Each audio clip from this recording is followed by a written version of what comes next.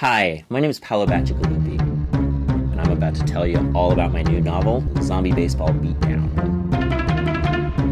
Zombie Baseball Beatdown is basically all about these three kids who need to fight off the zombie hordes and save their small town from the zombie apocalypse.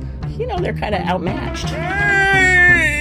The reason why I was thinking about zombies and baseballs going together was honestly baseball bats. I wanted to make sure that there was a lot of splatter in them. Die, zombie! Die! Die! The other thing about baseball is that it's really sort of the American sport. I'm really interested in what it means to be an American and how we define that. I think it's important to sort of know where the things that we prosper from come from. And I'm really interested in where our food comes from.